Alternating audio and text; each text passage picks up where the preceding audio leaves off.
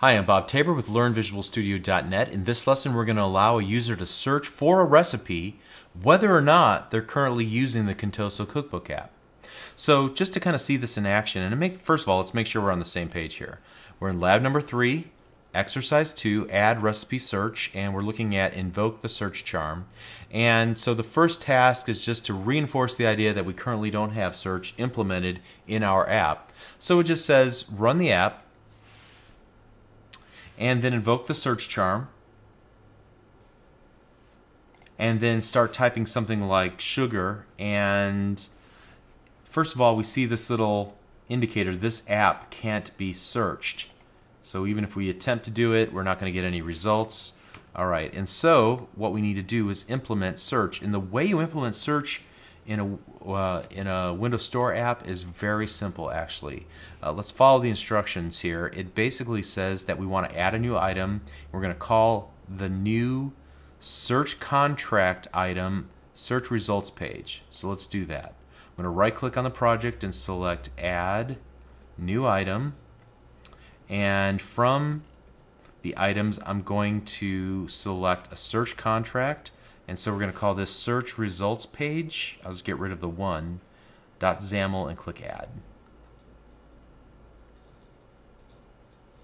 And so this search contract template makes it easy to create a search results XAML page consistent with the look and the feel of all Windows Store apps. It's also going to allow the user to filter the results by group name, and we're going to see how to wire all that and get that working as well.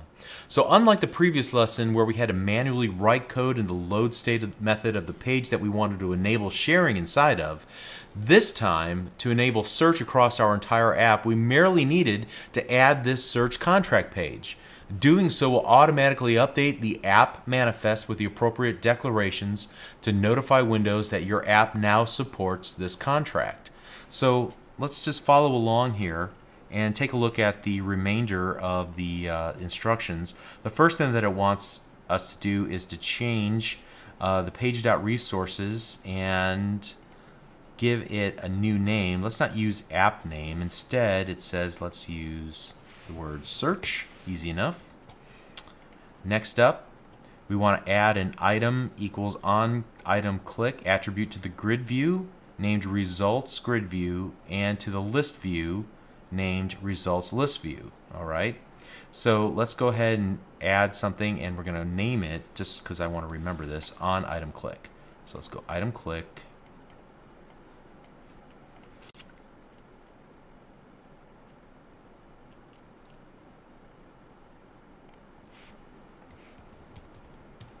And I'm going to paste in the name of that method, and I'm going to do the same thing here in this list view as well.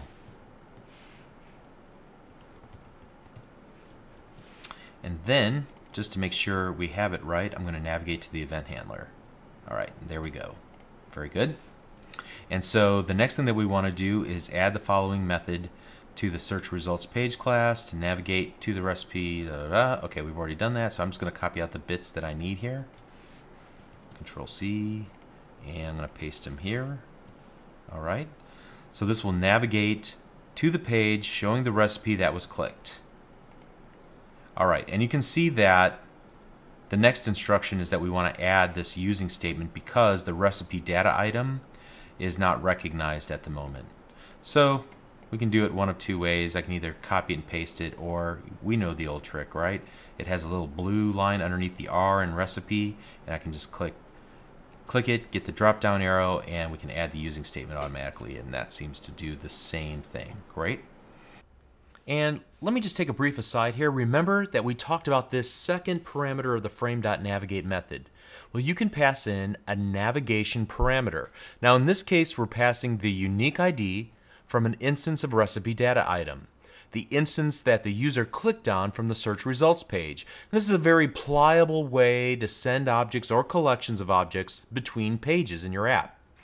Now in this case, we're simply grabbing the item that was clicked on, that was passed into this event handler, namely this item click event args E, and then grabbing the item from its clicked item property, and that property will be sent out as an object, and so we're going to need to cast that to the strong type recipe data item.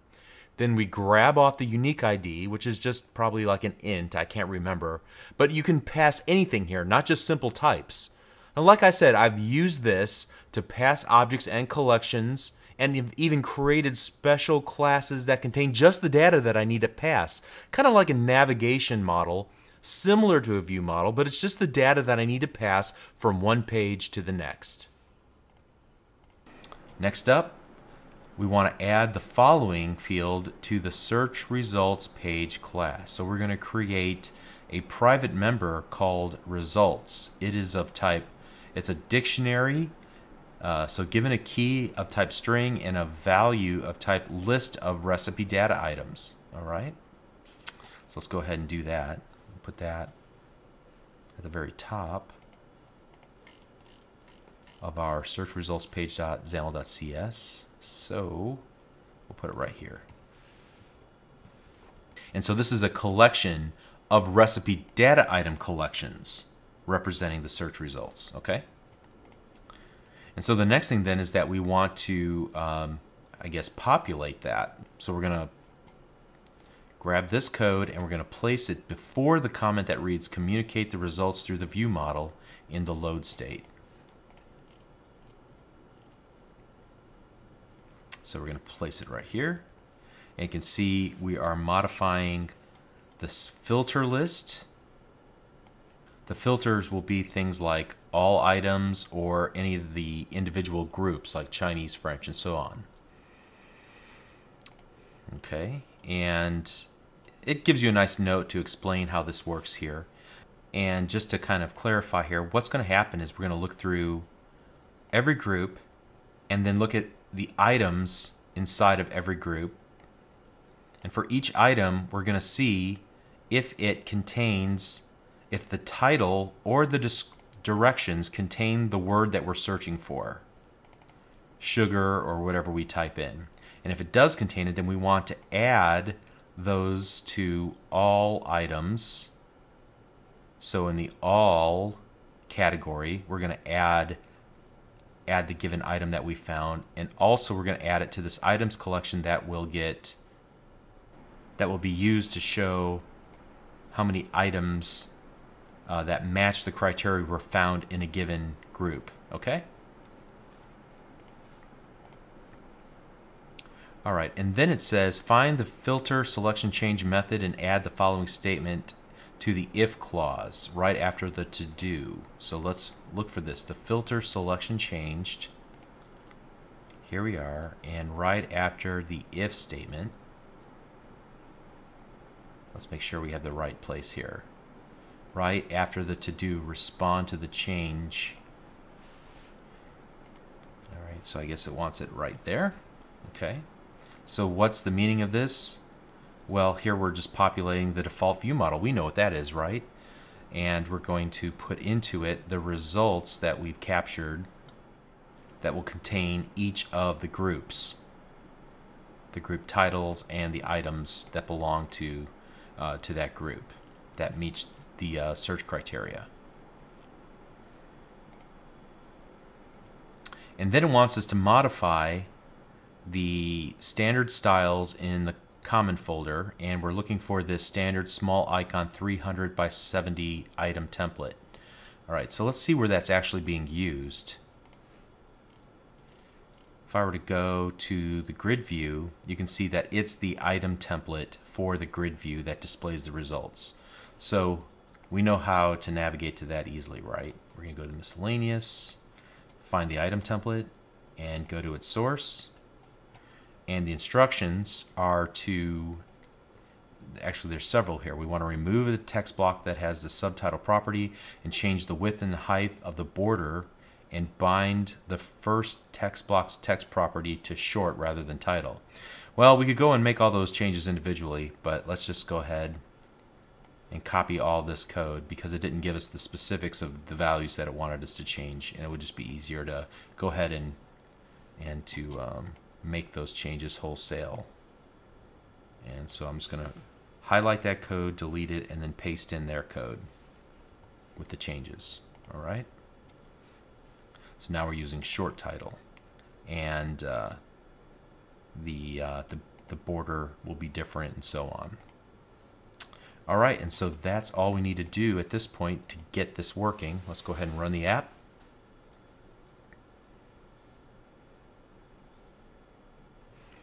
And let's go ahead and bring up the search charm. And you can see now, instead of the fact that it can't search, it says Contoso Cookbook is where the context that we're searching in. And I'm going to type in the word sugar and hit enter on the keyboard. And we can see that we find all items. There are 5, and then also the groupings. We see the number that are Chinese, French, Italian, and so on. So we can filter by those. Very cool. Okay.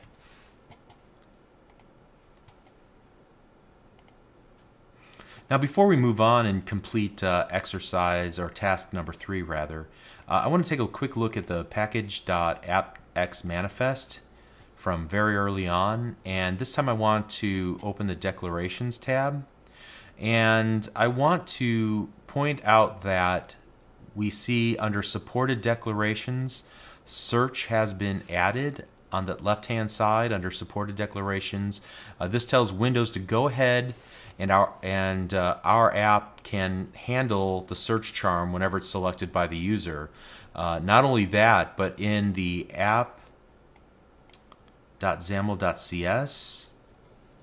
if you take a look, there's now an onSearch activated method that's been added, which will direct any search requests to that new search contract page using that frame.navigate to the search results page.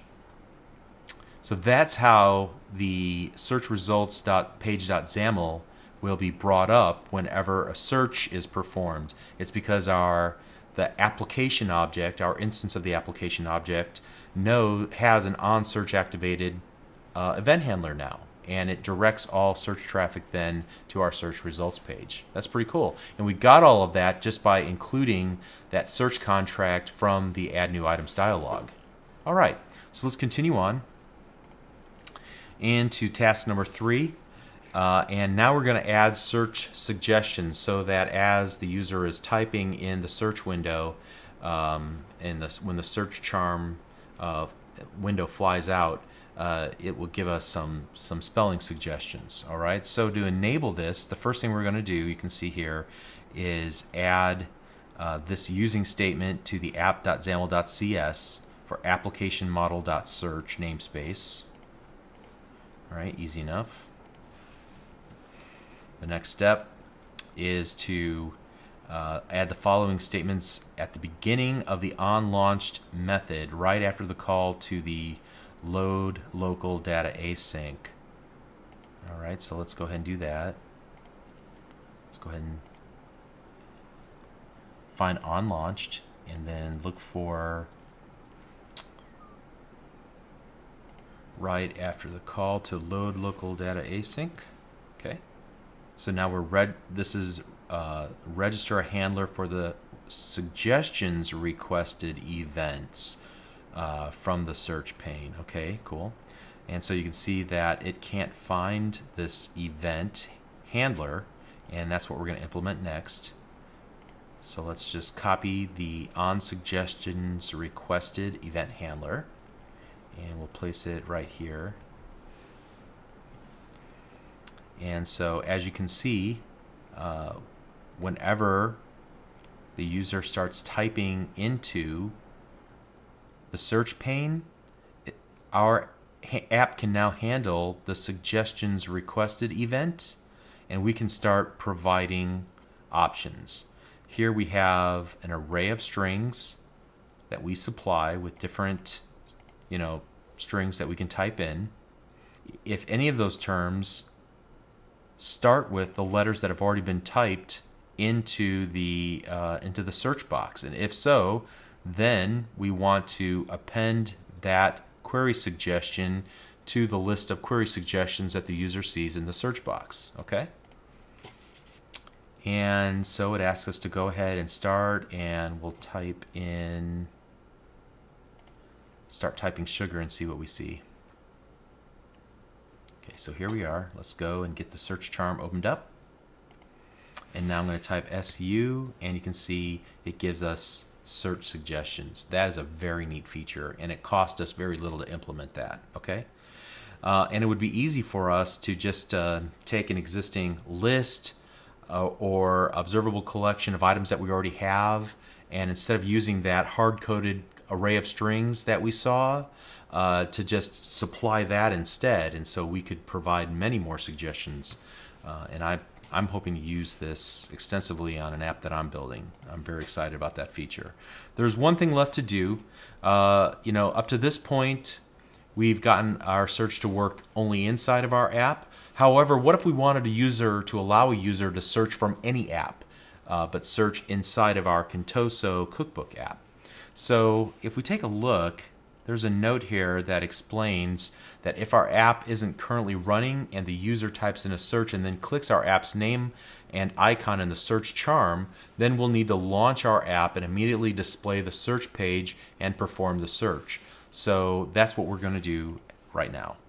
So open up the app.xaml.cs and find the onSearch activated event. So we're already there, and let's look for onSearch activated. And then we want to add the following statements to the beginning of that method. And so let's copy them and paste them and then take a look. So I'm going to put them right here under this to-do statement. So the very first thing that we're doing here is making sure that we understand what was the previous execution state. I'm not ready to talk about the process lifecycle of Windows 8 app just yet. That lab is coming soon. But essentially, if the app was not already running or it's been terminated, then the first thing we need to do is load up our data. So we're calling load local data async, which goes to the hard drive, grabs out all the recipe data, pulls it into memory. All right, and then it will add an event handler to the on suggestions requested, the part that we just finished in the previous lesson that will give us the list of suggestions. Okay, and I can't see it here, but it's here somewhere. All right. And so here's what we want to do. We want to make sure that our Contoso Cookbook is not running. So I'm just going to right-click in the Windows bar, the task bar, and I'm going to bring up Task Manager, and I'm going to make sure that it's not currently running, and I see that it's not, so that's good. And then we want to go to the Start screen and display the charms, and then we're going to start typing sugar. All right. So here we are, bringing up the search charm, and we're going to start typing sugar. All right, and I'm going to go down to the Contoso Cookbook with the arrow keys on my keyboard. I'm going to hit the Enter key on my keyboard. And so if you don't get the results you expect, I would encourage you not to panic. First, we're going to try rebuilding the app. It's possible that we're working with an older version of the app prior to implementing the new search functionality. If that doesn't work, then begin to look at the code that you added. Now, in our case, we have the luxury of comparing that code against instructions.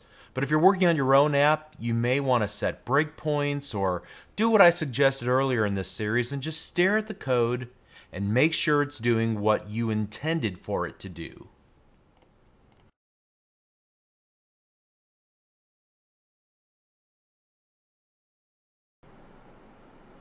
Bring up the search, type in sugar, and go to Contoso Cookbook. And we can now see the results, everything that has sugar, and we can then narrow it down as well. Very cool. Okay.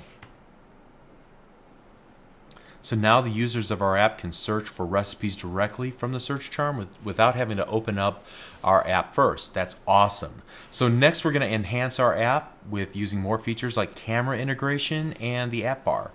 So we finished another lab. We're becoming increasingly integrated with Windows 8, and it's awesome. So let's keep pushing ahead. We'll see you in the next lesson. Thank you.